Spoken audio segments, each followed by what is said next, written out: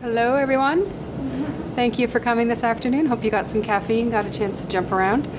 I have the great pleasure of introducing the session today. Our first presenter is actually doing double duty. Let me first introduce Chiaretta Lavatelli. Yep. Try not to butcher her name. She is the video project manager for Balboa Park Online Collaborative. And she is doing two sessions, as I said, creating video content for conservation reel with consumer technology, followed by the message in the medium for the masses, video production in museums, ideal production, and real production. And she will be followed by Michael Neault, who's the content producer for Second Story Interactive Studios. So what we're going to do is we're going to try and stick to the half-hour format. So Anna's going to do her first presentation, leaving time for questions, and then go on to the second presentation, leaving time for questions, and then we'll go on to Michael. So without further ado, take it away. Thank you. I want to say, interrupt me to ask questions. Sometimes I get into technical, I'm going to try not to, but sometimes I get into the technical nitty-gritty, and so if I'm getting into too much of that and something doesn't make sense, please interrupt me to figure out where I'm trying to go. So I'm going to talk mostly about, originally I conceptualized this as a workshop, and so I kind of want to show you some things, but what I first need to do is sort of introduce you to the idea of using consumer technology in context of this project. And so Conservation Reel is a website project where we're trying to gather content through conservators, as opposed to needing a video crew to gather that content for you.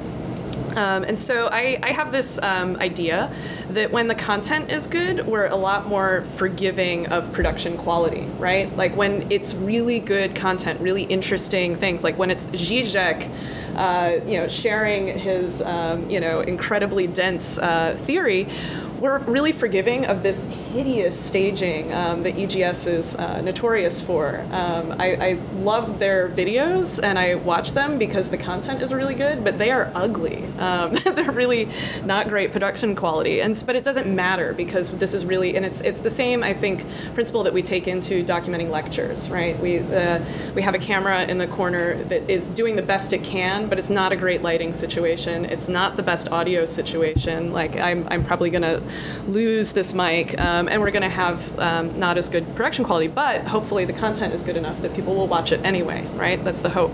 The other idea is that if we make production really simple and easy, people can create their own good content. YouTube is really full of production quality, but there's really interesting content. Like if you want to know how to set up your iPhone to record video, there are so many people who've uploaded their videos explaining how to use an iPhone with this particular cable, with a lavalier microphone on a particular tripod, so that you can understand good production tactics for an iPhone. I don't need to make that video because all these users have already generated that content. And I think that that's something museums are very aware of. I was fortunate enough to see this project in action. I think it's a great idea, putting the laptop in the museum and letting people record their own content. And Brooklyn, I'm suddenly spacing, Shelley Bernstein, I was spacing on her last name, shares how to set these things up on her blog. And so this idea that we can all do these things and that everything is really accessible and that we can do down and dirty projects with a couple of laptops is, I think, really core to the movement of video making. And so now I'll explain Conservation Reel. So this is a CREST-funded project that BPOC is taking on in collaboration with BACC. BPOC is Balboa Park Online Collaborative, for whom I'm the video content producer, and BACC is the Balboa Art Conservation Center, which is a regional conservation studio in Balboa Park. And so we started experimenting with producing content together there.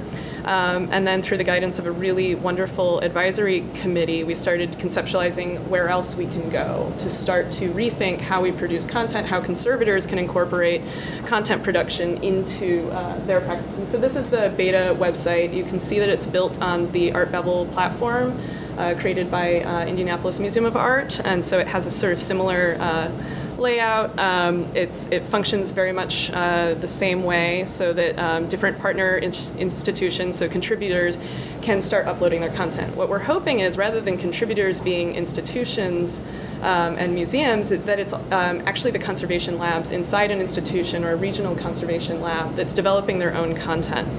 And so that's what has pointed me towards proposing to show you how we can produce that kind of content. And so I call it tiny, tiny production because it's as simple as having an iPhone, taking your own iPhone and using it for these purposes, getting a $24 cable. This is the key to the equation. It took me a while to figure this out. There's a company called KVM that sells these. And I have cards so that if you need to know where to get any of these things, I can share that with you. And then a $20 lavalier mic, which you can get on Amazon. And so sound is key to production. And so this is always part of the equation, some kind of lavalier microphone. If you get a $20 one, you have to deal with this. If you want to spend on a wireless system, you'll probably be really happy that you've made the investment. But then this also using really cheap handy cams on another $20 tripod system. And these cameras are getting better and better, and the quality is fantastic. It's also using the webcam on a laptop if you just want to explain some process that you've realized. And then also conferences, AIC, there's the WAAC that happened just now in Palm Springs, and the idea that we can set up a screen record on the computer to capture your voice and your slides. So if you're camera shy, you don't even need to be a part of it. You can still be sharing content in a really easy, accessible way. And so starting with screen capture, on Macs, a lot of people don't realize this, but QuickTime Player has recording ability built into it. You can do movie recording with your webcam, audio recording with the built-in mic, or you can plug this little guy into your laptop and use your $20 lavalier microphone with your laptop. Or on a PC, there's Cam Studio, which is a free download. For PCs, it's always easier, right? Because there's all this like open source, really easy, accessible software. And there's tons and tons of instructional videos on YouTube of people explaining how to do this if you really want a step-by-step instruction. Just because now I'm really gonna, So if I go to my QuickTime Player, new screen recording, and then this is the key. This little arrow here is where you activate your audio recording. And so you can use your built-in mic on your laptop, which actually gets amazing quality even on this 4-year-old beast. Or you can do your line in, which is next to your headphone port, and you can plug in your lavalier microphone, and then you can document your entire presentation, upload to YouTube, and share content that way. So let's see, back into this guy.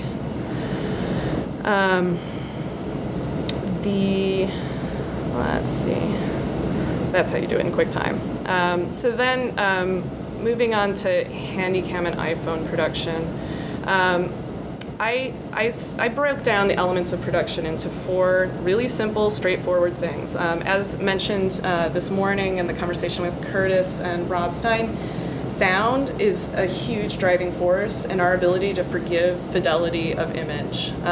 That's why I'm really insistent on using lavalier microphones so that you get really good sound recording. If you can understand the voice and you get a good recording, the quality of the image is suddenly less important, or you don't even notice it because you have better quality sound. And that's something they were talking about in context of using ambient sound to bridge the sort of gaps in quality. And then second to that is light. If you have good light, you can almost use any HD camera and it will be incredibly impressive how the quality fares. It becomes competitive with some of the higher end models of cameras out there. I'll show you some samples of what we did at IMA. So you can really see that you can do great work with very little money. The second is stability. A lot of the time when you're seeing user-generated content, people are grabbing the Handycam and running around with it to document things. I'm not opposed to taking the camera into your hands, especially as a conservator. You might need to move around an object to capture some specific issue that's happening, maybe something's deteriorating in a particular way, and you need to sort of move around it to really see the depth of what's happening. I think the question that needs to be asked is, do I absolutely need to pick up the camera to show what I'm trying to explain? And then perhaps setting that camera back down to maybe have a contextualization where you're explaining to the future viewer what you're about to show them. And so it's you know, there are the simple tenets of production. You have to plan. You want to write out the things you want to explain beforehand. Doing run-throughs. That was something we found was really critical at IMA, is we would do 1-2 run-throughs and then we would record. And we would get really great content on that third session of recording. And so one of these was a handheld because we were doing a tour, and we wanted to show all the different spaces in the conservation science lab. And so they did a couple of run-throughs to figure out, like, what's the best path to show all the things I want to show about our lab. And then once you have that run through, you also have your script worked out, right? And so we don't have time to sit down and do production if we're not going to interrupt the conservator's workflow. We want this to be relatively easy, but taking another couple minutes to do a walkthrough of what you're going to talk about. And then the last element, of course, is the camera. And so I took snapped some pictures. So that little cord to the right is the little cable that KVM sells, and then lavalier microphone. Your light can be a desk lamp. These are just track lights. These cameras do really well in low light. You do want to get as much light as you can, and so what we were doing at IMA was just usually conservators have a lot of light around so that they can see objects. So the idea is take that light and use it to your advantage. Point it towards your workspace, point it towards your subject if you have someone doing a demonstration, so that you get a good, clear image. This is the iPhone kit, so I have this little Gorilla Pod which you can wrap around just about anything. And then an iPhone or Android or any kind of smartphone that has camera capability, or even a flip camera.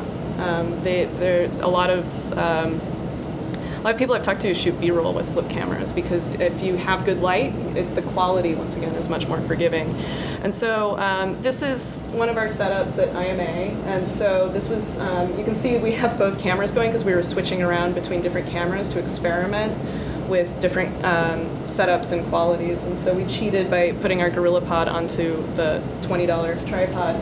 And so on the top you have Kristen Adsit, who is a graduate fellow in conservation of objects and variable art, shooting Richard McCoy in front of the Irwin installation. And this was one of our modes where it's a conservator explaining a certain process of preservation. And so what we did is came up with a list of different situations that we could test out to see different potentials for creating content. So this is another one we record. This is Kristen, and apparently we don't have speakers in here, and so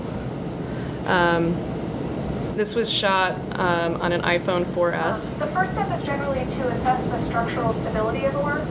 In this case, I'm looking at this. And so the camera's static so that we're not interrupted by the quality or anything that would distract you from the content, right? And the content is Kristen explaining the process she goes through and examining an object. So some of the videos we were making are pretty basic. They're really aimed more for students of conservation. And then we're also looking at certain ways that conservators can incorporate this as kind of a lab notebook, where part of your process is photographing objects before treatment and after treatment. But what happens if you take the camera and do a verbal walkthrough of that object, so that we can see, or other conservators can see, a very particular situation that you're confronted with. So we did a few videos like this where it's kind of what we call the talking head mode, where it's somebody explaining a project that they're in the middle of working on it, whether it's cleaning or an examination, a particular treatment. And so all of these videos were shot by conservators in either from their own department or neighboring laboratories, so that the whole idea is it's not about me as a video producer coming in and shooting a conservator at work, but conservators incorporating this, me sort of facilitating an understanding that these things are really easy and accessible and can be incorporated as part of a conservator's practice. And I think there's a great potentiality of this beyond conservation reel in terms of how we think about our practices as museum professionals and sharing very specific things we discover. Dale Concrete has a blog going where he occasionally has these videos that are really great, rough, like somebody has a handy cam, and I emailed him about this. I was like, are you guys just shooting these on a handy cam yourself? Yeah, absolutely, of course, that's why it looks like that. But taking control of the sharing of knowledge through video, because it really enables you to understand exactly what's happening beyond what text can do. And this, I don't think it's that revolutionary, because it's something that's already happening on YouTube. And so this is one of these lab tours. And so what we did is we had Greg, the conservation scientist, place the lavalier microphone on himself, stuff the cable in his pocket, and do a handheld walking tour of his lab with the Handycam, so that he's essentially creating a live voiceover.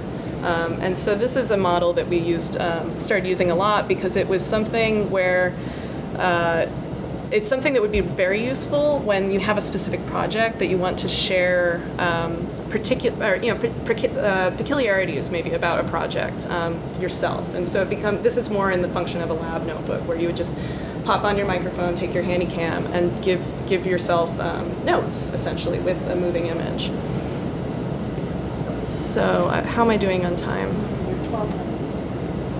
Okay, I'm doing great. And so, I can show more video. And so just because I showed the still, this is... That's 12 minutes left. 12 minutes left, okay. I was like, how am I doing that? That's amazing. And so unfortunately we don't have speakers, so you can't tell, but this microphone that's $20 is impressive. Helping to take care of Robert It's not, unfortunately. That was made here at this museum, for this very space. Bob would call this a site-conditioned artwork. It's a kind of artwork that is only meant to exist in this very spot. And so what he's done is he's made an... And so I'm just blown away by the quality of these low-end options. And once again, this is, we brought in a light, and it took probably, I would say, 15 minutes to make this video. So the hope is that Conservation Reel, and let me go actually into the website, can be something that, oh, it's already open.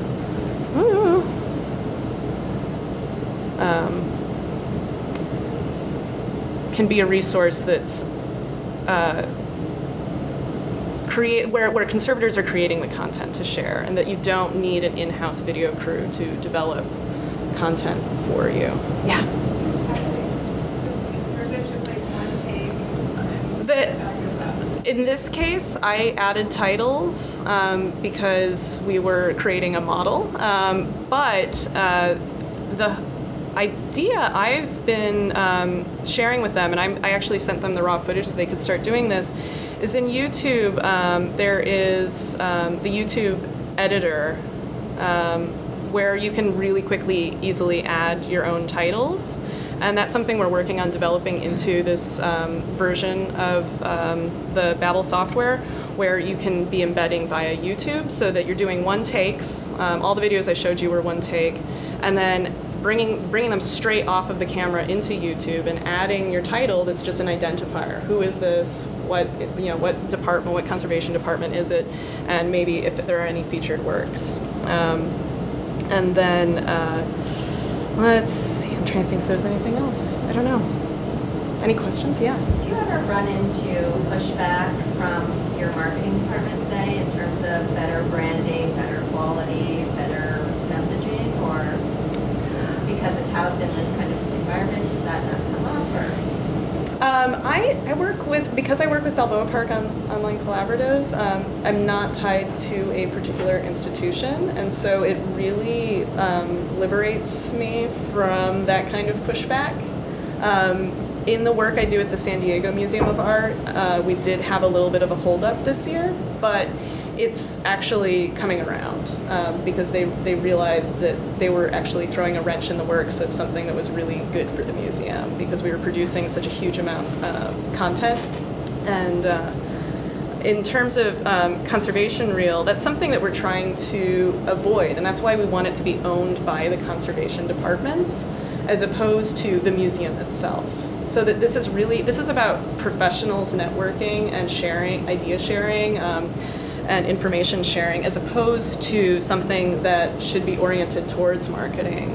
The hope is that perhaps that conservation department would share the footage with the marketing department, and they could say, hey, if there's something you really like and want to put on Art Babel, this is something we actually sat down and had a conversation with the conservators and Emily Lytle-Painter at IMA, who is on the other end of things, where she's producing the content for Art Babel that's got to be consumable and visitor friendly, and we're sort of like, well, this is for professionals, this is for students, this is for conservators, this is for people who are need really small museums who don't have an in-house conservator that needs to know better collections care, and that was one of our focuses with the Balboa Art Conservation Center, because that's a big focus of theirs is collections care. So we started. We're still in production, and those are much more fully produced because I'm behind them, and so I'm doing a lot of editing and terminology defining in those videos so that it can be something that's a resource to smaller museums on just how to store paper objects, how to protect a painting in hand transport, and so the hope is that it can be something that's a little more expansive like that. Yeah, I'm like what Anna is, except I work more specifically for a museum, and I'm the multimedia production manager there, so I do a lot of the videos. I get a lot of feedback from our PR department. Why does it look like this and something like that? But then I'm getting like visitors and docents and others saying, well, we want to put this online where they couldn't make it to the lecture, they couldn't do this and that.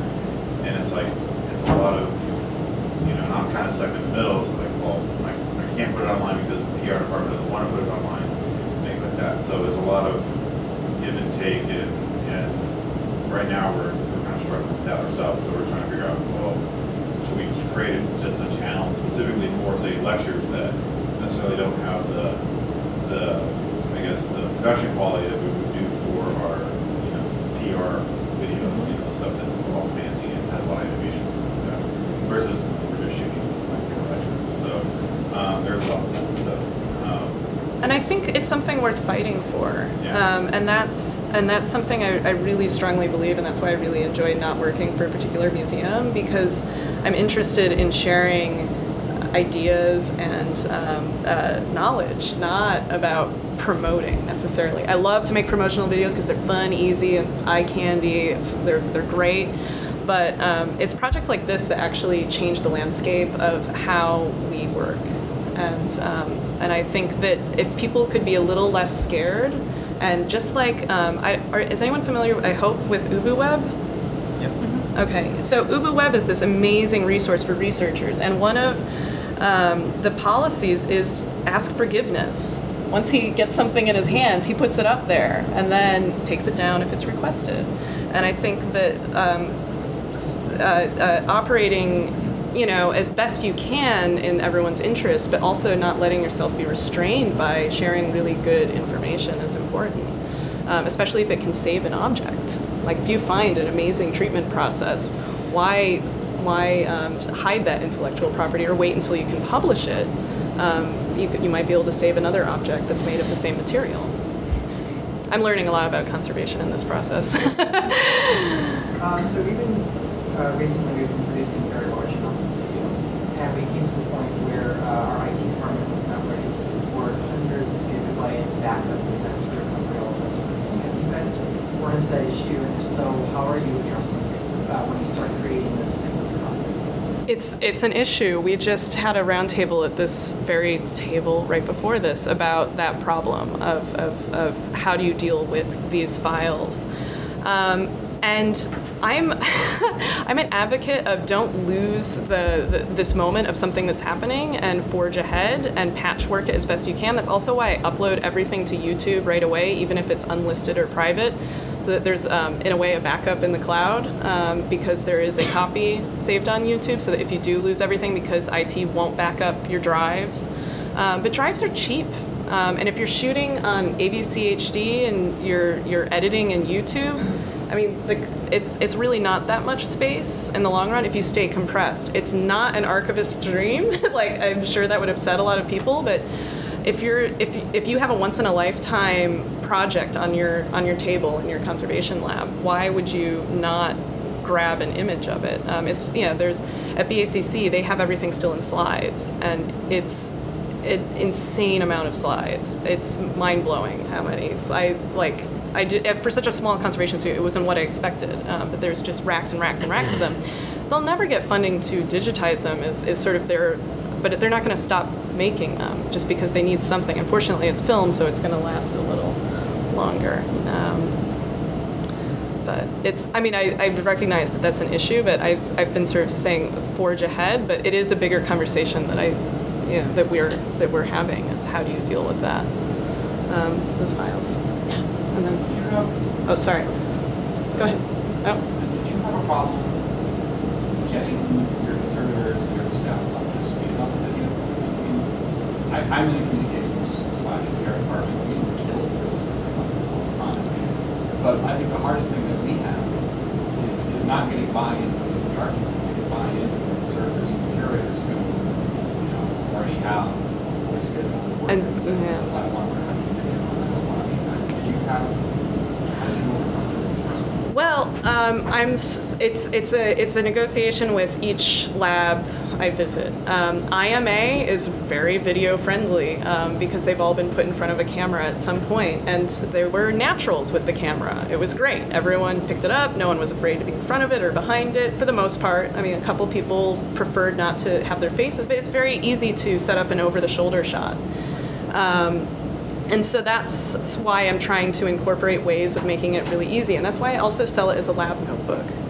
Because if it becomes part of the process of like an acquisition to shoot a video analysis of a piece, that's really important information. And it's something that advantages the process. And so I think it's really important to remind people that this is a useful tool. It's not just busy work to get me some good video.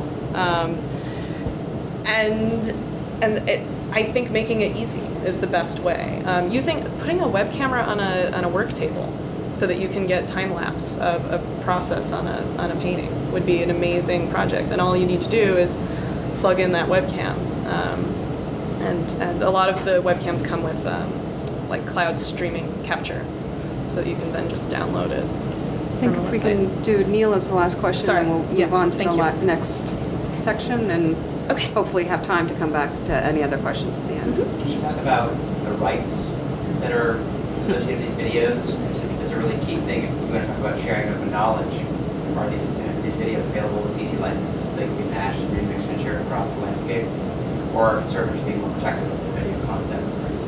Well, with IMA, we put the Creative Commons license right there at the end because we think that is really important, that they're incredibly shareable, it's open, and to get away from that issue. I haven't, once again, will there be pushback? I'm sure from certain labs there's going to be a bit of a fear of that because there's always the panic. It's just like a registrar's panic over what if it's captured on tape the moment something terrible happens. Like that's a scary thing. But if we start to make things more comfortable and video a part of the practice, I think you start to get over that panic. But yeah. The work is copyrighted. Yeah. Heroin. The Irwin. Well, we do we have the copyright information at the end, and it's the ask forgiveness later. We cite everything as it should be cited according to the website, and so it's or the conservators direct us to where that copyright information is, the gifting information, so that we get all the credit lines into there. But it's definitely something that could be an issue, but the hope is that you're working in a way that this is for professionals, right? And so it's educative, it's not about promoting a work. Fair use. Do you fall into the fair use category? Yeah, essentially, yeah. That it shouldn't be a concern. Okay. Okay, so now, thank you for round one. Oh gosh, no. Round two, get ready. Okay. So, all right. I really wanted to start with this and lead into the other one, but I wanted to stick to the schedule and the program because now I'm sort of stepping back to the video department and people producing video content in museums. And there was this really great presentation last year, if anyone managed to get to Andy Underwood and Jesse Heisman's presentation on video production, and they went over like video production on the whole, and it's sort of like pre-production, getting down to the nitty-gritty of how you produce content. And they both are in situations where they have really great cameras, they have LTO backup systems, they have money. Most museums don't have money. I started at BPOC almost a year ago, and there was an HMC 150 camera and a handheld wireless microphone, and I'm pretty sure. Oh, and an on-camera shotgun. That was and a crappy Liebeck tripod, and that was it. And I thought, you guys want to build a video production department? This is going to be rough. We don't have the money to do this. But then I had to step back. I went to film school. I learned about production for television and for actual film.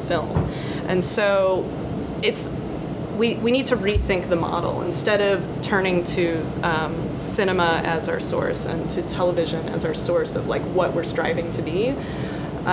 Most museums are producing for web, and that's where it ends. You're producing for archiving knowledge, right? Lectures and public programs. So I immediately thought of Marshall McLuhan when I was trying to come up with a witty title for my proposal, and had to go back and reread it because it had been a while. And I remembered, the core of the article, the medium is the message, and it's the medium that shapes and controls the scale and form of human association and action.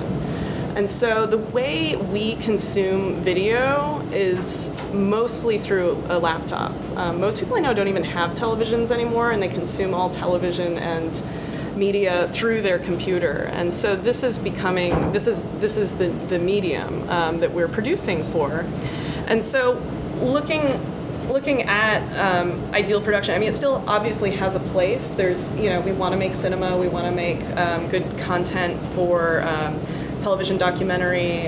It depends on the context, but those are budget projects. They're big projects. As a small museum that wants to start producing content, or at least not losing events that are happening every day, this isn't a good model to work off of, because it's based on this idea that you have big cameras, you have good lights, you're going to get a really great image, and you have all this pre-production time. Like, there's just this excessive amount of time and money and ability to do things. And there, a lot of museums will hire out for their promotional content because they don't have that kind of resources in-house. But I just don't think these are the models that, as a museum, we should be looking to base our productions. And I think these are really important. Like, looking at R21, those documentaries are amazing, but there's a lot of people behind it. I made sure to list the credits on this, just to sort of think about the fact that most smaller, I mean, even a lot of the bigger museums, it's one person running the show, like at the McNay or me at BPOC, where I'm actually, it's not just one museum, it's a bunch of museums that I'm trying to capture content for. And so that's when I came up with this idea of real production. What's actually happening out there? And so I first got in touch with Andy at the Walker and said, hey, that was a really awesome presentation you did. you know, how did you come up with the money? What do you think about production today, and like how your model is really unfeasible for most people? And we had this really great conversation, and in a lot of ways, he's in a similar position to me, except that he has access to great equipment and can hire contractors to shoot things.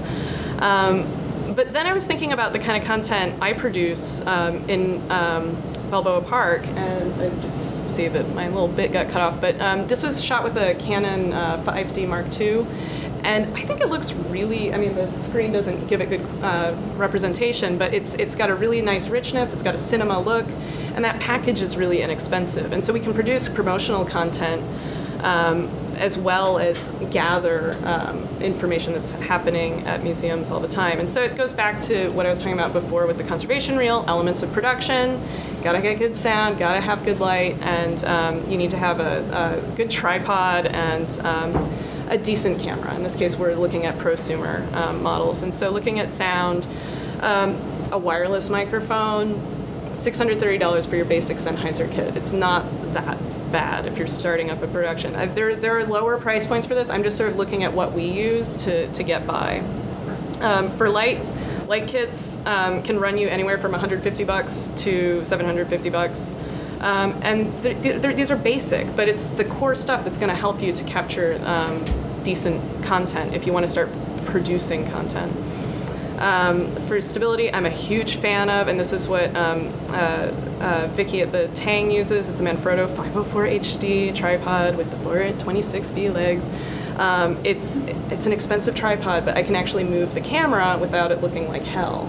And that's what you find with these little tripods. It's very challenging to get a good image. If you're on a budget, you can go down from there, but you're going to have to start having a static camera.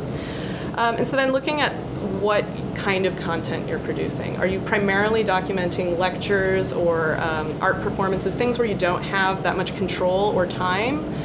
In which case you're looking at a package more like what we have in the corner of this room. In our case, we use a HMC 150, and I did a side-by-side comparison with that camera and the EX1, which is a much higher-end camera.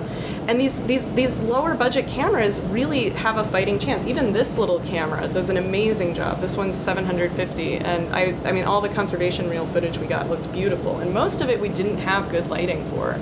So the possibilities have been really opened up by consumer equipment.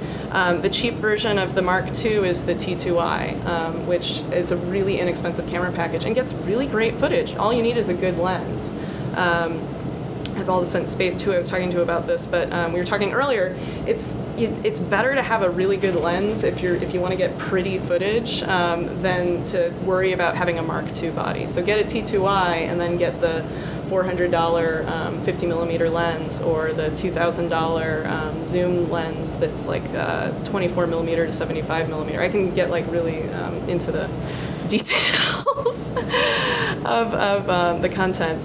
But so that's like the technical, like nerding out on equipment. There's a lot of options out there, and that's what I really want to underscore to like get started on producing content. So producing content, it's back to that presentation last year, pre-production, production, post-production. You should write a script, have a shot list, and when you're shooting, get your B-roll, make sure to gather your images from whomever is speaking. If they reference a particular painting, get that painting. If you're producing for a marketing department, then find out the rights information, the gifting information, all the credit lines. And then I have a whole tirade about post-production, but I'll keep it brief. But when I say a script, a lot of people don't know where to start. And it's really something as simple as this. This is was a promotional video we just shot. It's not in post-production yet, but for the Spanish Village Art Center, which is like an arts and crafts center in Balboa Park. We just needed a list of like, what are the intertitles, what are the core things we're gonna talk about in this video, and then what are the images we need to get, so that the right column is essentially a shot list, and the left column is any narration that needs to happen, or voiceover, or things maybe you're gonna get later. And it doesn't need to be that complicated. You need somewhere to start. Depending on the project, you may need to have more of a full script, but this is where you sort of get to enter in the door of producing content. And so for post-production, some of you may have heard Final Cut is over. I believe it is. I have sworn off Apple products. And what was great was we managed to get won in an auction a copy of Avid. And so when I started at BPOC, there was no system in place, right? I got to start from scratch, dream situation. You're not like walking into somebody else's mess. So I got to sample out Premiere and Avid and work on both platforms as a Final Cut user, as like somebody who is really fresh to both softwares. And depending on what kind of content you're producing, like if you're making stuff that is going to be heavily edited and you're working on one system for one client, Avid is a great piece of software. It's also really expensive. And to use it to its full effectiveness, you're going to want to get a lot of hardware with it. If you're just getting started, you really don't need that. Premiere Pro is an incredibly effective piece of software, and it fits in really seamlessly with all the other Adobe products. And so if your graphics department is using Photoshop, it's going to be a lot easier to move around between these softwares if you're using Premiere. The other thing I really love about Premiere is it eats footage natively really well. So back to the file space issue, you don't have to transcode, you save a ton of space. You're just popping the card in, copying the whole card, and then editing in Premiere. Obviously, I also believe in using really basic consumer technologies or shooting one-takes as an informal way of production. But when we're talking about formalized production, I think Premiere is a really effective and great tool to save space. And then you're only worrying about your export in terms of having a high-quality archive, like that's a whole can of worms, but archive copy of your video. So this is the micro production workflow. This is how we deal with footage at BPOC. And so basically bringing your AVC in, you edit, and then you export, you have your high quality, your YouTube, your iTunes, and then you back all of that up, your projects, your raw footage, and your exports in 3 locations. You have your work drive where everything is, you have your backup, which should be at least a RAID 5, and then you have your backup of your backup, LTO5 tape. I don't think it hurts to have a second server somewhere else. One of these things, like the tapes should come home with you, or like they don't want to all be in the same building that burns down and you've lost everything you've ever made. So locations. So work drives at BPOC. Server, we're in the process of having it moved so that it's at the museum, which is at the far end of the park, so that we're on opposite sides of the park, and then the tapes come home with me. I'd like to mail them to like another city, but we'll, you know, it's the nature of video people to be paranoid about files. But then now that I've done this phase 2 of technical nitty-gritty, I quickly want to just talk about types of production. I sort of mentioned it earlier. Documentation tends to be a little crappier. It's just about gathering lectures, archiving intellectual content, and then you have your educational produced content. So like curator talking about painting in front of painting in the gallery, or art educator telling about exhibition, and then promotional content where it's much more about creating something slick. There's a 4th kind of content that I think we need to start to develop, and this goes back to the idea of the medium of the masses, and that's informal content. And this is the kind of content I was talking about with Conservation Reel, where I think we need to really bring crappy cameras, little consumer cameras, they're actually really great cameras, into the museum space for, I don't even want to say video blogging because it's like icky, it's like, that sounds hard, it sounds like work, and it's just like, it's got a bad connotation, but I think that it really is something that's incredibly useful. Informal conversations with informal technology. So here's amazing documentation of a lecture. They're always too dark. They always look crappy. And what we do is we cut in the slides as opposed to shooting the screen. More expensive for the museum, but they get a much better product. Once again, I have the benefit of working as an outsider to the museum, and so we have I can push them to do things that I think are a little better. We also do in-gallery public program lectures. So I think if you already have a standing in-gallery lecture, it's a great place to start practicing with a little handy cam, just capturing these kinds of events so that you're starting to produce content. And then once you start to have content, your education department gets a hunger. That's what happened with SDMA when I was a freelancer. We sort of got the hunger going by me coming in and editing some footage they already had, and they were like, wow, these are great. It's like, well, the footage is really bad. You should hire me to shoot it next time. And then that was how I came in as a freelancer, to start helping them to produce better content. And the promotional videos we shoot, it's not like they're brilliant quality. They're shot on the Mark II, they're goofy, they're funny, they're kind of hipstery. But it's kind of the style of the series they were working on. And so then I think this is where video makers get to have a lot of fun. Art performance documentation, especially durational performances, you can really play as a producer, and it also, I think, opens up your museum's eyes to the potential of video to capture things that are happening every day in the museum. I'm a really strong advocate of art performance documentation. It's also a personal interest of mine. And how do we recreate an experience when you're not there? How do you capture these performances? Education space videos. Now players are digital. I just got the museum to finally invest in the Western Digital TV1 players. They're only $100. All you need to do is plop your video on a little jump drive, stick it on the front, and then HDMI to your LCD screen. You've got content. Or iPads. We also display things like this on iPads. And so we're approaching a completely medialess. It's just files moving around. It's just thumb drives, and so it's a really great time to be producing content because there's a lot of flexibility. So this is the public programs education produced content, and so this is where like we want to get right is the typical Art Babble content where it's documenting an artist in process or a curator or historian in front of a work. And let's see, I was gonna burst out of here and show some things, but we're close on time. All right, let's just look at one thing. So, About 13 minutes left, just. Okay, in total, right? Yeah. Okay. So this is something IMA produced, and this was all shot on Mark II. We have a very similar system, except it's all Mark II and flip cameras. And so that's one of these things is sort of reaching out to other museums to see what they use when they're on a tight budget. And it's been really interesting to see that a lot of us are using the exact same equipment. So many museums are using the Canon Mark II because it allows you to produce really nice looking content.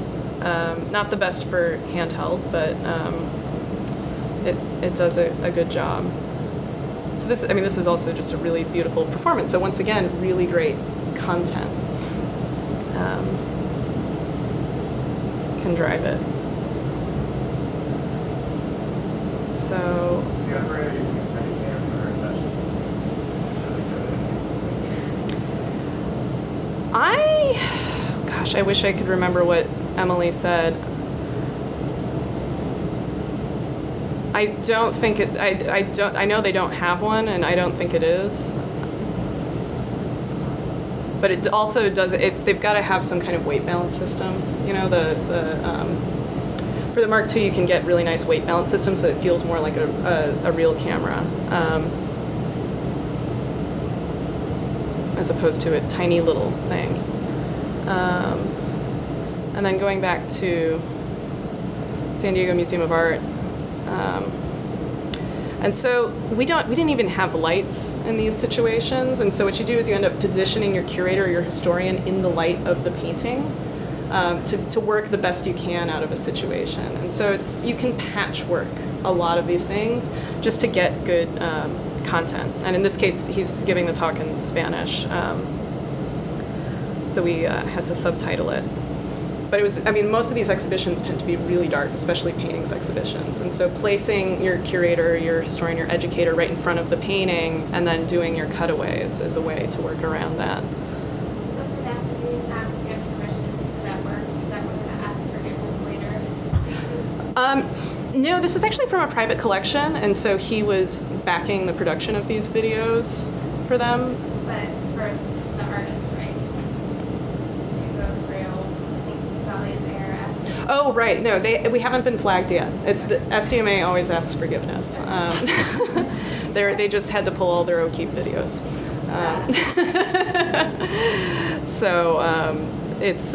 And that's kind of that's why I like working with the education department, because they want to produce good content. So we don't fuss about those things until they become an issue, and then we deal with it after the fact. Obviously, if you can, it's helpful to have all that credit information in advance, and that's why I recommend of making it part of your practice to gather all the credit information and gifting information. Do you think that rest estates will eventually see the positive outcome of this kind of video production, especially for educational contexts, and it will continue to challenge them to rethink their rights of use in a more positive way?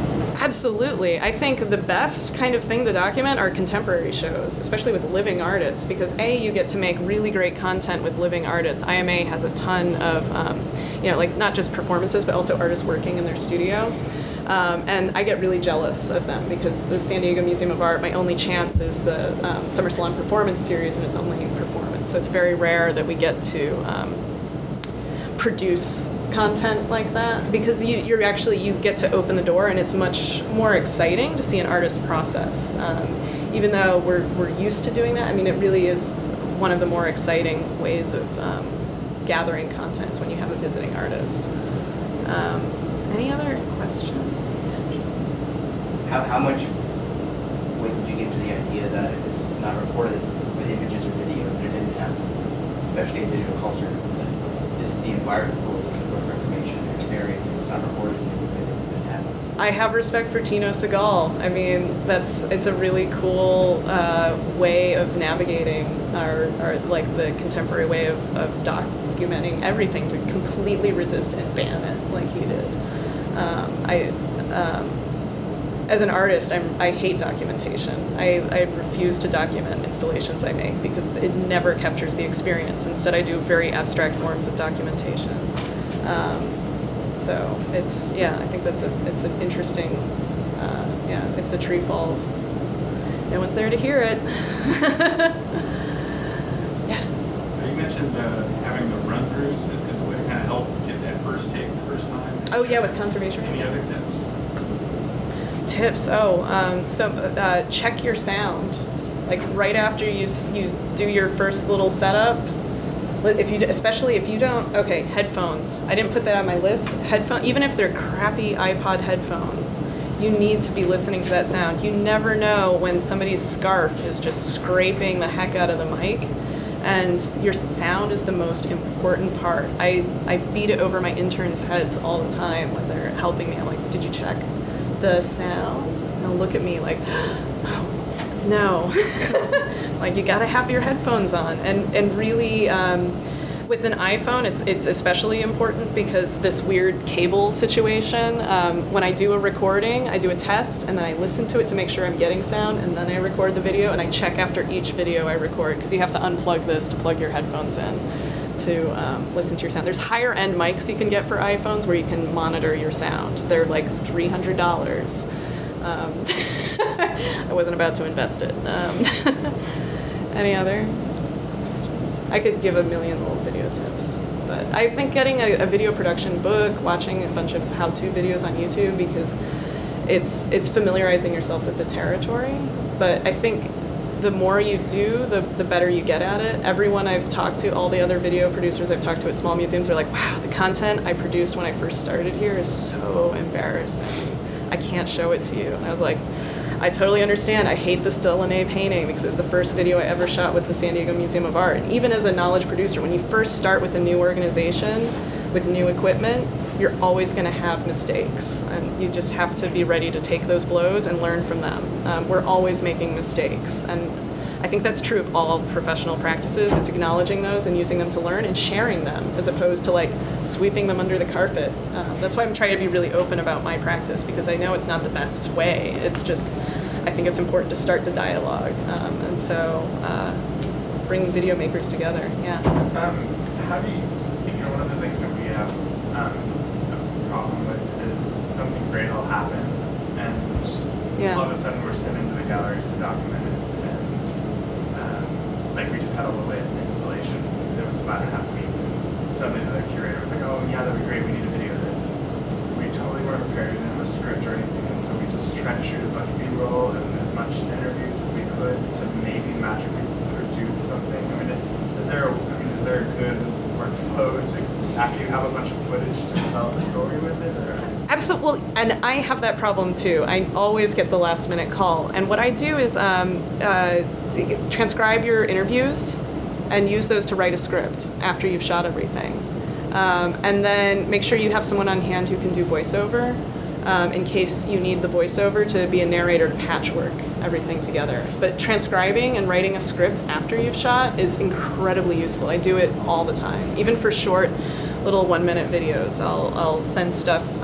You can send it through, I've just spaced on the website. There's a really inexpensive, it's $1 a minute, I think. Is that right? Yeah, it's $1 a minute, and you just send them an audio file and they send you a transcription back in like a day. I'm totally spaced. I'll find it. I'll email it or tweet it later. Writing and storytelling is still the core of production. I get caught up in the technical, but you're still stuck in storytelling, and I don't think stuck is the right word. That's really what we're doing when we make videos, and remembering that even as a document, it's telling a story. This air conditioner reminds me about sound. Our building is concrete and glass, and it is impossible to get it complete sound, even if we have expensive mics and everything. We're just going to get echoes and air handlers in every space in the building. How do you combat that? For air handlers, I like to work a deal with the facilities crew. They obviously we need to protect artworks in a museum, but 15 minutes off isn't so bad, right? And so if you can coordinate with them and time it. The other thing I've done is taken people to another location to shoot an interview at a completely different controlled environment outside of the gallery. But in terms of fighting it, the best you can do is highest end mic. Hopefully you can get the air handlers turned off by your facilities crew for the 15 minutes you're shooting. And then as far as echo, moving blankets, like just lay down a bunch of moving blankets, especially if it's, like terrazzo floor, because that really helps the bounce. But yeah, choosing another location for interviews is also good. Okay, I think we have time for one more question. Anybody? No? Okay. Thank you.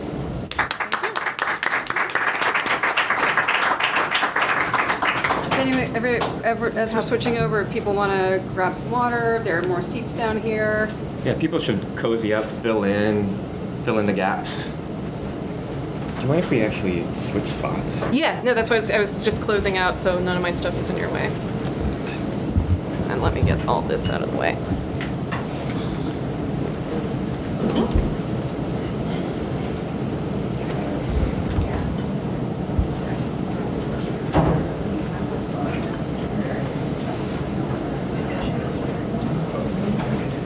And I just also want to remind people that since we are recording it, when you ask questions, just make sure to project, because we don't have speakers around. Yeah. So just those non-amplified mics. And a lot of air conditioner noise. I know. And they're pointed right at the air conditioner, the mics are. Yeah? Oh, good. Good. You never know. In your own head. Just grab a little water. I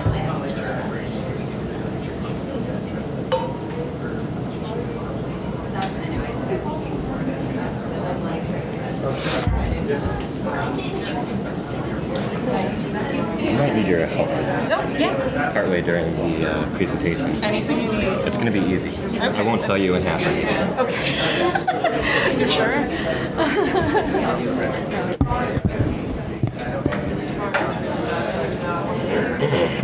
You guys could make sure your projectors are being back in here. Okay. Just since the mics don't actually project At all. That's pointed straight at you. Awesome. I'm going to stand up for this one. Yeah. You guys ready? Last session of the day, and then drinks. Yeah. Right? Last session? Yep. All right. Close it out. Let's do it. My name is Michael Neault. I'm a media and content producer at Second Story Interactive Studios. And today I will be talking about maps, interactivity, and storytelling. And I was really pleased with Curtis Wong's talk this morning because he sets up this presentation very elegantly. And a lot of the things that he was talking about were actually map-based or geospatial-based. But he made the storytelling side of things seem very easy. So I want to talk about how you actually get to that point of doing storytelling for interactive maps. I want to start out with a quote. Every map is a fiction, every map offers choices. And this is a quote from DJ Waldy, who is a historian out of LA. And this is representative of the structure that I want to take for this talk, in that the first part is all about fiction, the first part is all about stories, and the second part is all about the different choices that happen when you are exploring a map. And that is what I think of as the interactivity of map making. So I'm going to start out with a series of historic examples, and then I'm going to move into some more contemporary digital examples, and hopefully weave in some best practices and advice for people who are looking to make maps themselves. So let me just start out by saying that I love maps. So this is basically the best day ever for me because I get to talk about maps and I have a rapt audience. And this is a picture of me from this past summer. I took a 10-day swimming hole adventure in Southern Oregon, and we were completely off the grid. So all we had were analog paper maps. And I realized at the end of the trip, as I was telling people stories about this trip, what I would do is I would actually unfold this giant topographic map of Southern Oregon, and then I would tell stories based on pointing to actually where I was on the map, and then I would augment those stories with pictures from my phone. So what I was realizing was that people were actually enlightened by seeing where I was on this map. So I can say, oh yeah, I was in the middle of nowhere, but if I'm actually showing you that I'm here by Crater Lake, 300 miles away from anything, people get that all of a sudden. So I just wanted to start out with that personal anecdote. And today I'm specifically going to be focusing on storytelling in maps and narrative, and I wanted to talk about what makes narrative maps different. There's three different things that I see that make storytelling integral to maps. And we're looking at time and sequencing.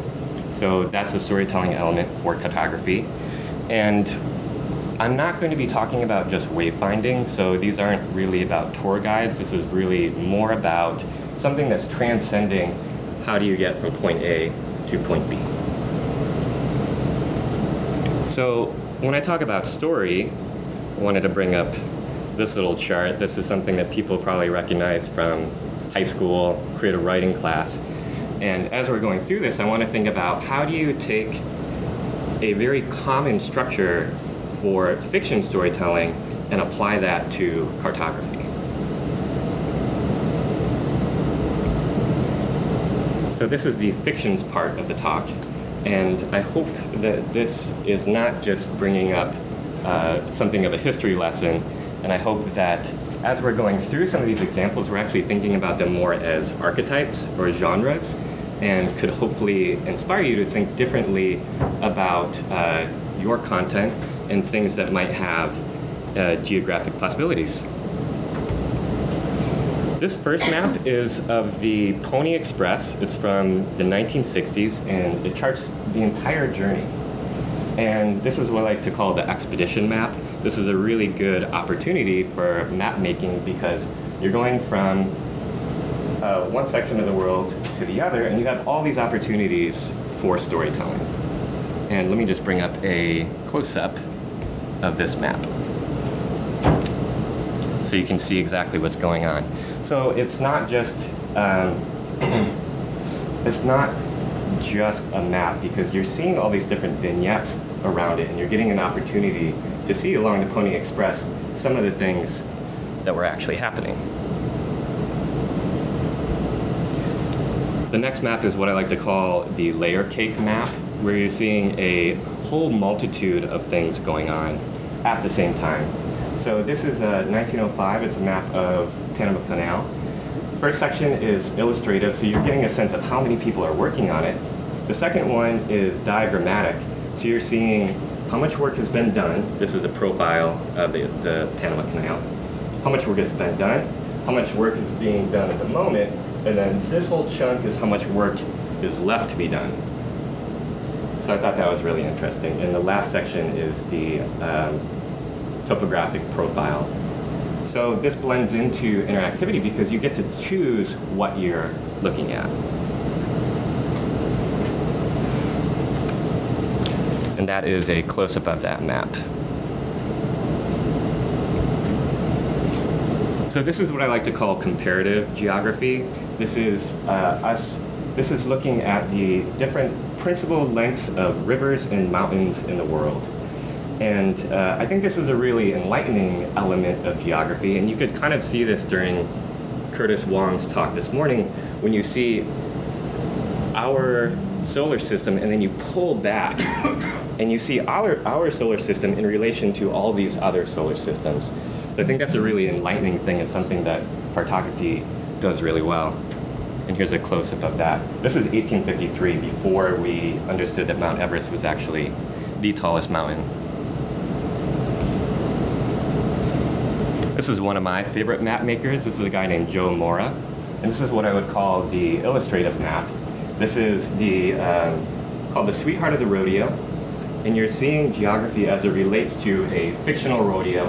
And then you're seeing all these different themes that are related to the rodeo and cowboys. So you've got different things about saddles and different horses. And if anybody's a fan of the birds here, this is the origin of the birds cover, the Sweetheart of the Rodeo, which is just this little bit right there.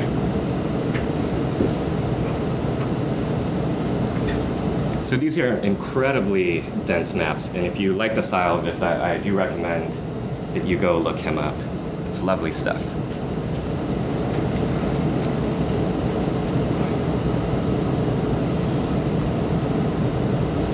Next couple maps I want to talk about are what I like to think of as treasure maps.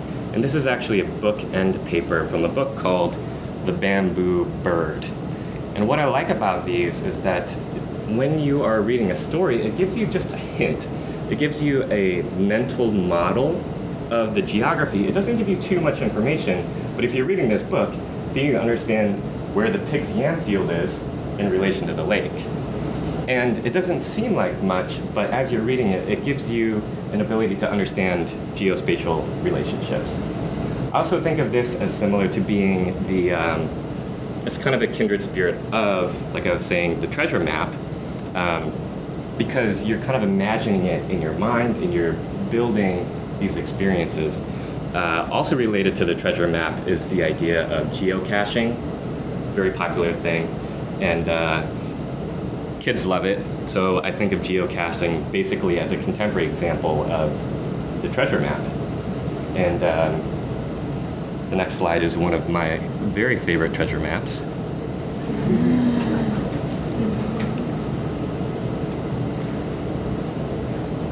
So the last historical examples I want to show bleed in directly into interactivity, and these are different types of atlases.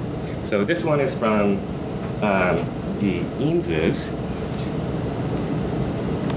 One second, actually. So they cumulatively bring together this idea of atlases and data visualizations. And what they're doing is, this is the type of thing that you might see in a Rand McNally atlas or a Penguin atlas. And this is actually a video. So what they're showing is the rise and fall of the Roman Empire over time. Let's see if I can actually bring up this video.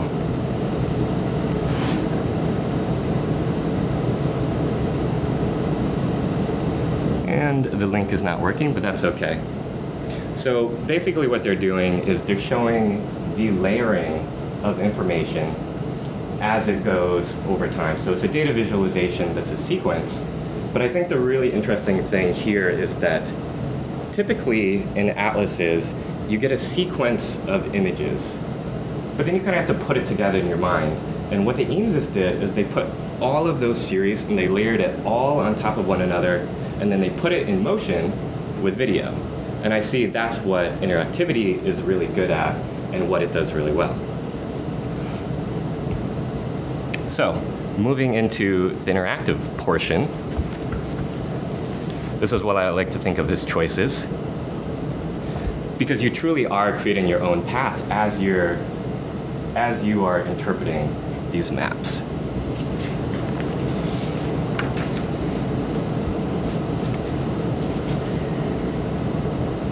So before we get into this, I just want to make a little disclaimer that making maps is challenging. It can be very expensive.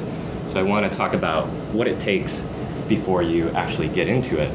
And if I had to sell this, or if I had to pitch this to a department head, I would call up 3 different things that I think are really great about maps. I think there's a certain immediacy. When you walk up to a map, within 60 seconds, you understand completely what is going on. I think there's a very memorable quality to maps. So we're talking about this mental model. In terms of education, it's very, very easy to remember the visuals related to maps. And lastly, there's a cinematic quality to maps, and I think there's a very good reason that many, many movies start out with like a fly-through and situate you geographically. So if you think of the beginning of The Shining, that's basically a bird's eye view of Oregon as they're flying in.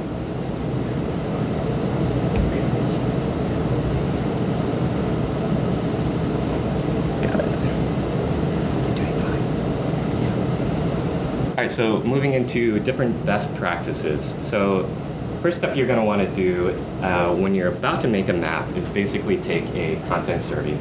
This is what I call the humble beginnings of any good map.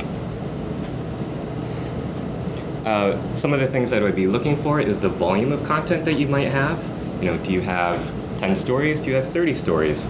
So really just analyzing how much content you are trying to represent. Second thing I would look at is, do you have the data? Because oftentimes people will go into a project and they'll say, I want to make this kind of map, but they don't have it. So creating data is something that you really need to consider for your budget as you're moving into it. And then lastly, once you do figure out your data, are you working with a 2D set of data, or are you working with a 3D? 3D obviously would be a much more expensive challenge in terms of who's working with it, but then also in terms of your navigation is going to be vastly, vastly different.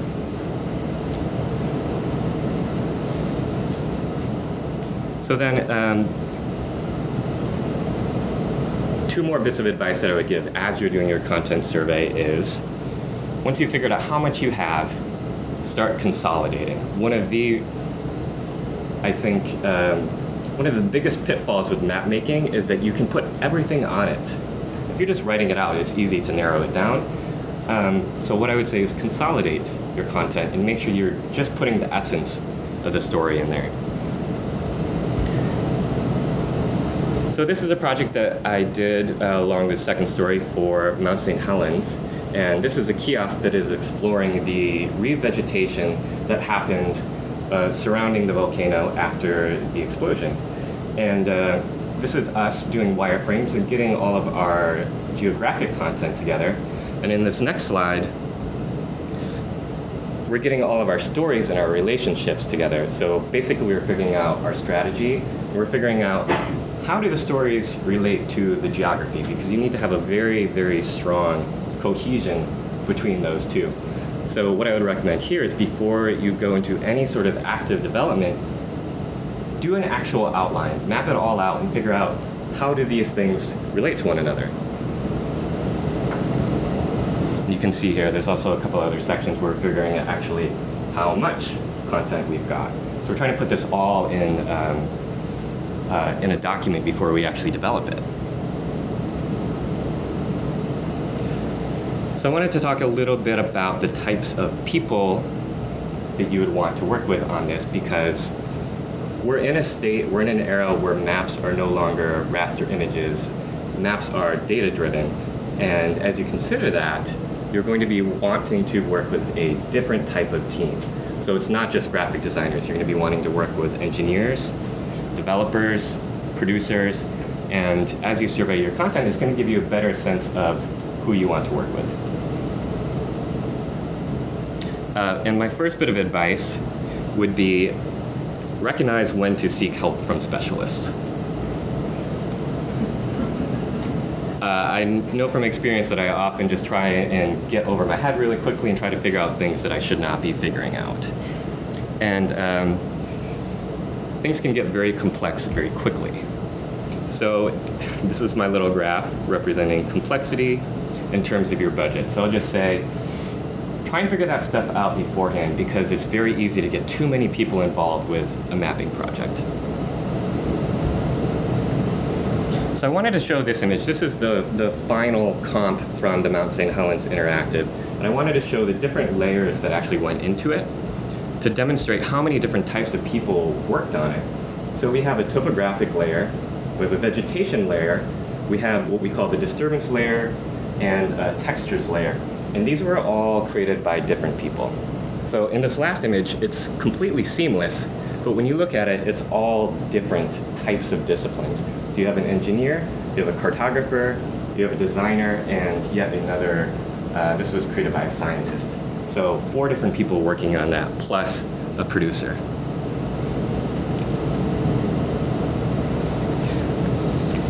Okay, so to avoid things like your budget skyrocketing, one of the things that I say is apply your content using lo-fi tools. And so what are some of the things that you can use? Google Earth is a great thing to use to just kind of sketch ideas. It has a way that you can map different points. There's a program called Batch Geo, which is also excellent, and you can take information from a spreadsheet and just put that data on a Google map. My personal favorite bit for this is actually paper prototyping. And I wanted to show you guys an example of how that could potentially work. And so when I say paper prototyping, I literally just mean drawing things on paper. So what I did was I have an iPad screen and I just sketched out what a potential interface could be. And then if it's map-based, you can just print out your map. You could bring this in front of whoever the subject specialist is for this. You want to hold that for a second? And then you can look at things kind of comprehensively and really just sketch things out. So let's say this is a Charles Lindbergh interactive. Here's all your content. Here's the Atlantic Ocean. You know, what happens? Which way are things oriented? What sort of information do you want to use? Are things a flat interface? How does zooming work? So I think this is a really good way to make things very, very real if you're working with a scientist or a curator immediately. So you can also show things like, what happens if you zoom way out? You know, or zoom way in, what's going to happen to your interface? So I love paper prototyping, and all this is transparency paper and a printout. Thank you. Fold it around. What are we doing now?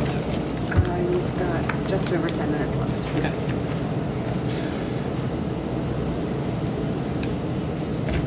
So I want to talk about a little bit of usability stuff.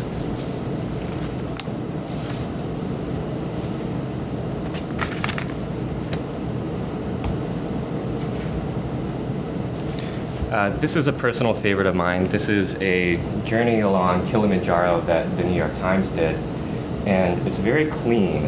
And what you see when you actually access the site is there is a fly-through, and you get to see his entire journey. The thing that I like about this is that you're getting that expedition archetype, but then you're also getting all of this different layering. But none of this ever disappears. You can get to any point at any time in the journey. So essentially, it's a slideshow, but it's very elegantly done and very cleanly done.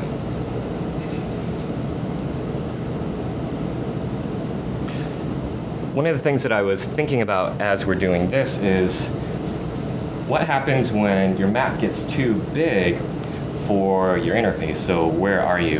And one of the things that I would suggest for that is using some sort of wayfinding device or a loop. So this is what we call a loop, basically where you're putting something in your screen so that you know exactly where you are on the map. So this is the New York Botanical Gardens. And what we did was wherever you were in the gardens, it would actually just highlight. And this is another cool example because they're basically sketches. They're very comic book looking. And this is not a typical approach that you would think of for a map. People usually just go straight to satellite imagery or photographs. And we took a slightly different approach with that one.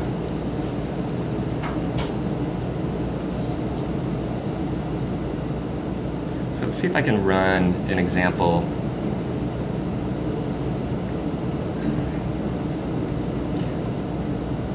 So this is the finished interactive for Mount St. Helens.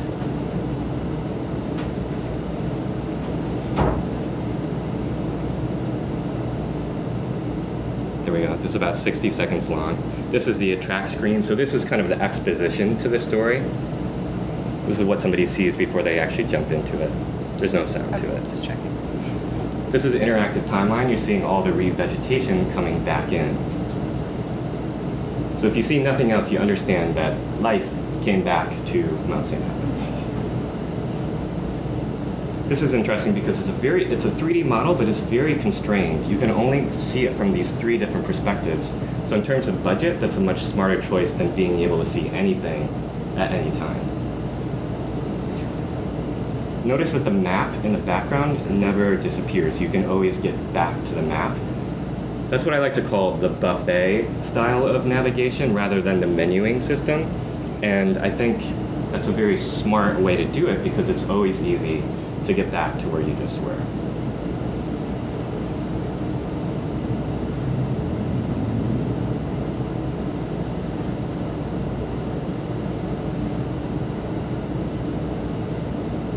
Once you get into any of these stories, you can look at a slideshow, you can watch movies, and it's all relative to the different zones in the background.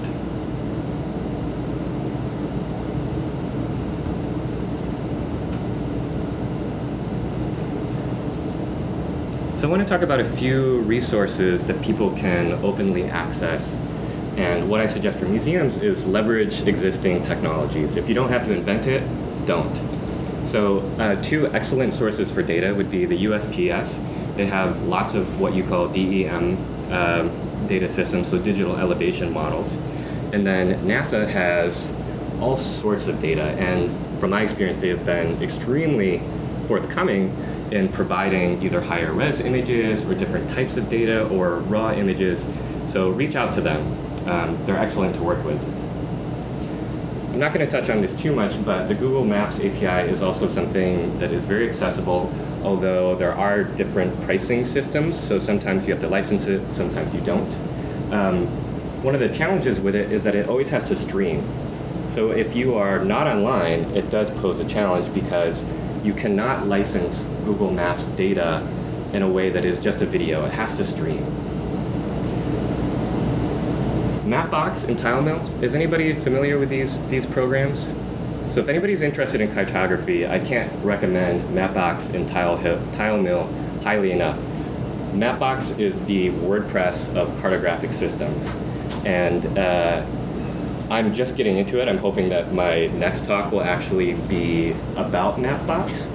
But it is basically a publishing system. TileMill is the application that you would use on your desktop to actually be making the maps. From what I have found, it is quite user-friendly. It does use CSS, so you need to have a little bit of development skills, but it's completely free. And it's very easy once you actually make the map to publish it online. And so it is great across different platforms. We've used it for a couple different projects, including one that we recently did for Harvard, and it works great on the web and on iPad. So it works cross-browser, it works cross-platform. The last one just came across my desk. This is a DIY balloon mapping kit. And I think this is one of those things that can only come out of Portland. So this is, I've seen like DIY cheese kits, DIY like craft beer things, but I've never seen a DIY balloon mapping kit. That's kind of amazing. It attaches to any point and shoot camera, and whatever software you have, as it rises, it takes a whole bunch of images, and then the software seamlessly puts it together. So what you have is a bird's eye view map of wherever you happen to be. I would love to try it and report back to you.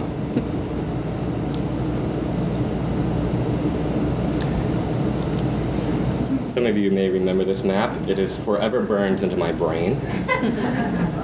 So I'm not going to talk about this too much, but I feel like when you think about maps, you have to think about gaming.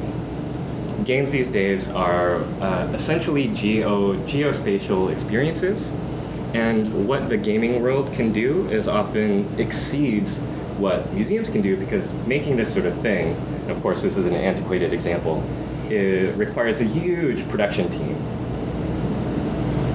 But to me, I think it's really inspiring how immersive a game can be, and for me, it's one of those things that I kind of look up to and aspire to do. Maybe I'm not creating an entire world, but an truncated experience that can be as immersive as gaming actually is.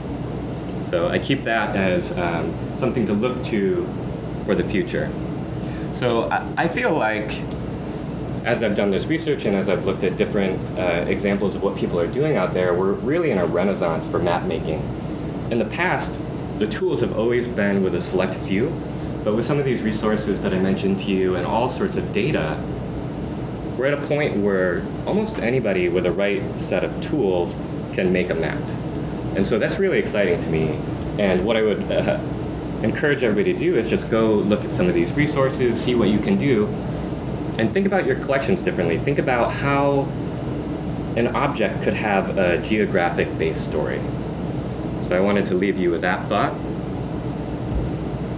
That's it for my slides, but I'm happy to entertain questions or tell you more about what I do. If you're interested in maps, Second Story has done throughout their career many different maps. So I would look at their portfolio and check it out.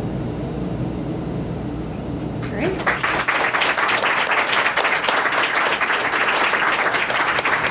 And we've got just a couple of minutes left, so questions. And please project so we can get it captured. Who wants to make a map? Yes. I represent a public art collection, which lends itself really obviously to mapping. And there are existing maps. There are existing maps that are attempting to upload as much public artwork as possible around the nation, or separately maps that are dealing with heritage more broadly, or. And you're talking about archival maps, right? No. No. Okay. Interactive web-based. Okay. And I don't really know how to evaluate the products. Like I'm not sure what are the kinds of questions to ask as I'm thinking about the quality of the map, or the which product do we want to join, which effort do we want to join. I don't know. I'm curious if you have some advice on how to think about those products. Yeah, what type of different things are you looking at? I think it's case by case, but you're looking for a comprehensive solution? Could be. We have 4,500 objects located all over the state. So I want something that's easily uploadable, where I'm not managing a data set separately from my own database, that kind of thing that's more obvious. Yeah. But I guess I'm thinking more broadly about, am I going to look at just the number of users who have purchased the app for that particular product, or what are some of the other things that I'm not thinking about? I guess, there's some temptation for me about thinking about heritage more broadly and wanting to participate in that kind of mapping project. Well, one of the first things, one of the first things I would look at is who has access to publishing. So is it the type of software where you have to license it to multiple users? So I'd look at that budgetarily, and if you have to license it every time, that's really going to limit your flexibility with who's using it. So I'd look at something that is more global.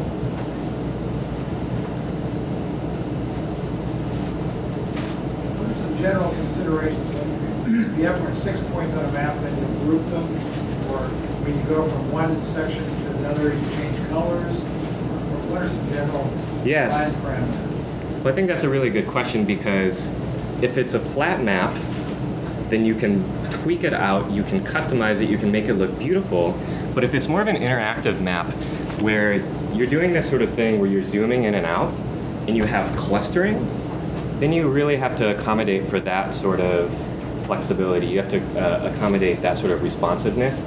So what we've done is you think about it in different planes. So when you're at this plane, it's a certain design, and when you're at this plane, it's a more specific design. So we would generate rules like, let's say there's 5 hotspots right here. We would say if you're at this plane and you're at more than 5 spots, just turn it into a number rather than each individual hotspot.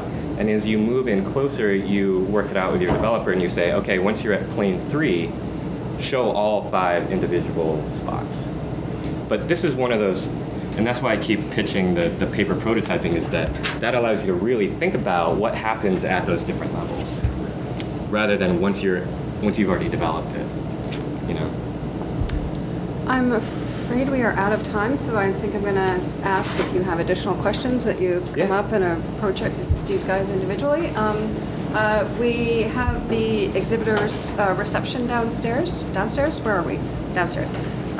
So please come and hear a little bit about what MCN has been up to, and check out the exhibitors hall and have some refreshments. So thank you, everybody. Thanks for listening.